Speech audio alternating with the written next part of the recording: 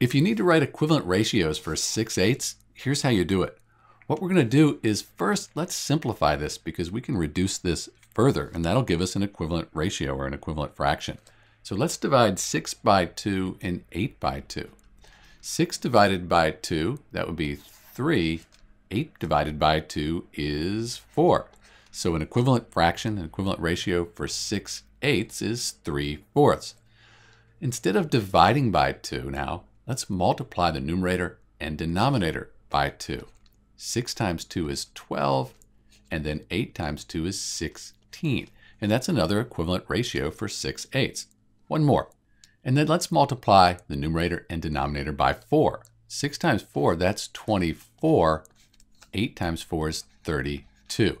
And all of these are equivalent ratios, equivalent fractions. 6 divided by 8, 3 divided by 4, 12 divided by 16, or 24 divided by 32.